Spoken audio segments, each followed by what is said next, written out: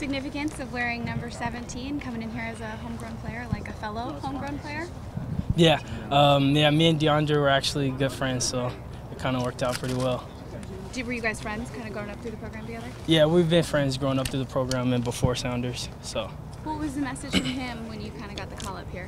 Talk to him all about it? Yeah, I talked to him when we were down in LA. He just said, making sure I'm still working hard. I told him I am, and he was like, as long as you're doing that, you really can't do anything much more. So I just been out here working hard.